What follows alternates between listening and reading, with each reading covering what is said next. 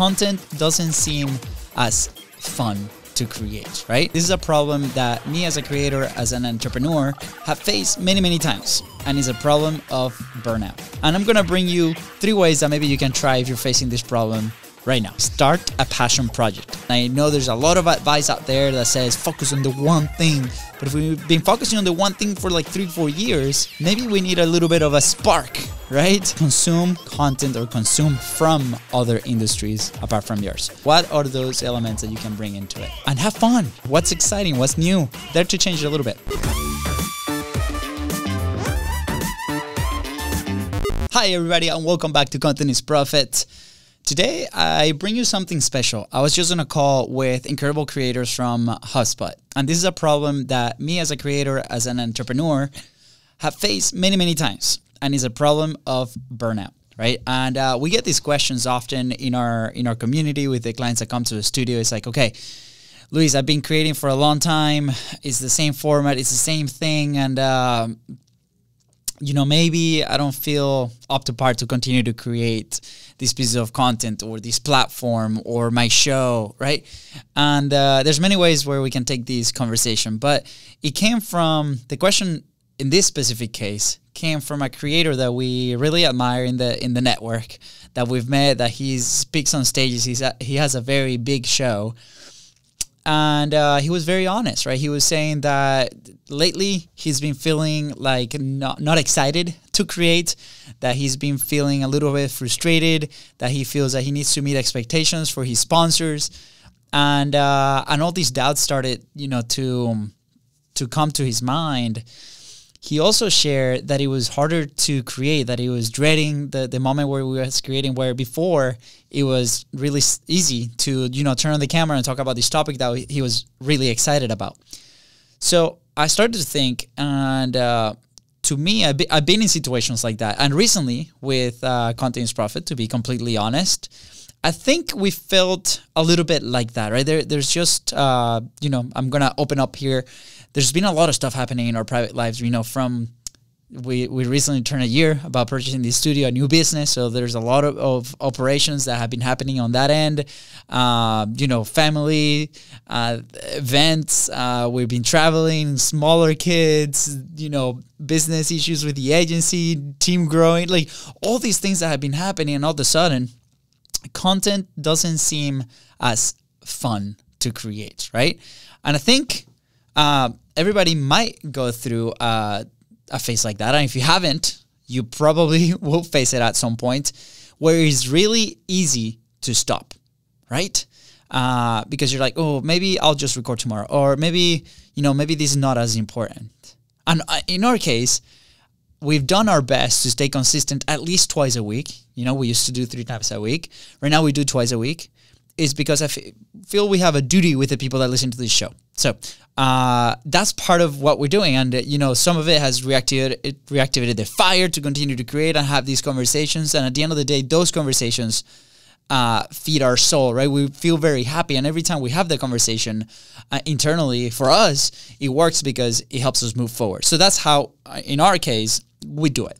Now, it was really interesting because the question is like, how do we actually fight burnout? And we had a discussion with another few creators from the Hubspot Podcast Network. And it was like really exciting to talk about this stuff because everybody kind of gave their perspective. And I'm going to bring you 3 things that we kind of talked about. 3 ways that maybe you can try if you're facing this problem right now, right? So I'm going to start with the story. So recently, right, we've been talking about launching a soccer podcast. We're very, as you know, or if you have seen our clips, sometimes we come out with soccer jerseys. In fact, I'm wearing one right under my Bistro sweater right now. And it's just like we're literally so passionate. That's the sport that brought us here to the States. We watch it every single weekend. Right now, the time of this recording, the Copa America and the Euro Cup is happening. And we really enjoy. We consume a ton of content. We read a ton of news. We play the sport still. I have my 5-year playing. So it's a topic that really I feel very excited about. So the fact that we started thinking about starting a soccer podcast or a football show got my wheels turning and kind of changing my perspective around also Contents Profit and the other shows that we manage, right? Because we're now thinking about creative ways on how can we create that show, how can we develop it, how can we make it effective for recording based on the time and the capacity and the resources that we have. So with that said, that's my number one tip. It's basically start a passion project. Guess what? That passion project might not have to be in business, and I know there's a lot of advice out there that says focus on the one thing, but if we've been focusing on the one thing for like 3-4 years, maybe we need a little bit of a spark, right? And personally, here's what I did. Obviously, we don't record in my home studio anymore, so that became my home office, and there's some equipment there. I literally went on an Amazon shopping spree and I bought a bunch of soccer decorations. I have some signed jerseys there. I have already a bunch of stuff. But the idea of creating this like soccer set got me really excited. So currently I'm working on that set to make sure that it's something that I really like. Put on film, for example. You will see it very, very soon. If you're interested, let me know. And all of a sudden, that sparked some conversations on how can we make this set right here in the studio a lot better. Then we start, okay, how are we going to run this show? What are the concepts? What are the topics? What are instead of just conversations, right? What else are we doing? And there's like 3, 4, 5 things that we're going to be doing. And then that sparked also 3, 4, 5 things that we can do in Contents Profit, right? Now all of a sudden excitement is back. All of a sudden now we're sharing ideas, Fonzie and I. All of a sudden we're inviting these guests and we're asking them good, new questions and new things, and they are excited as well. Just recently, like, should we go back to doing it live? The answer is yes, heck yeah. We're going to start doing the show live again and making that a priority because it got really exciting. So that's the passion project that we're starting, and it just reactivated and kind of like re-shifted a bunch of stuff inside of us to elevate the show to a new level, right? So that's tip number 1, start a passion project. Now, number 2, start looking at what are some new formats that we can do, right? Like, so in our specific case, we have conversations, right? And we do them because we love to connect with people. Our number 1 priority of the show is the relationships that we have with the person, After that, it's like, hopefully the content will help you because the content itself is helping us grow our business. And what we hope to achieve is that people listening to the show also get that value and put some things into action, at least one thing that we share on the show. Now, the same format for 500 plus episodes might get a little boring, might not be interested for so many people, right? We have clients that we work with that in episode 20, they're already thinking about changing things. And we say quality of the message over quality of the production.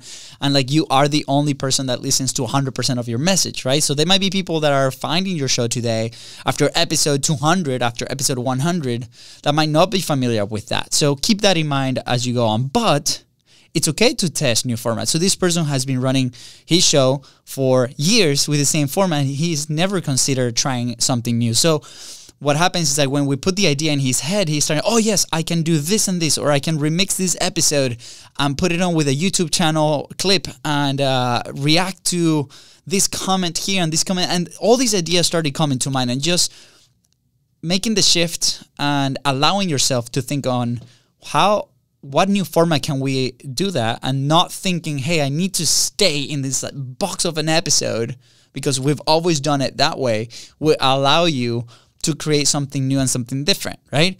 But Luis, hold on. What if my audience gets confused? What if they don't like it?